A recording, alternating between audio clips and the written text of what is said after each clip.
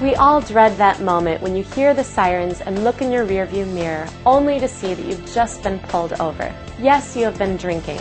And you ask yourself, am I drunk?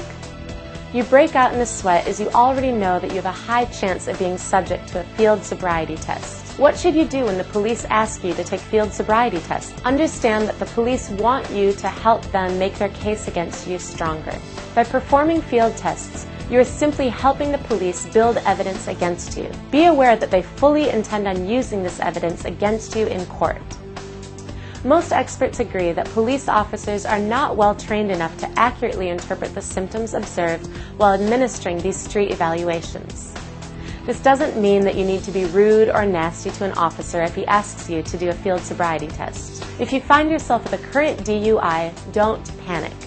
Allow the law offices of Omar Zambrano to help you.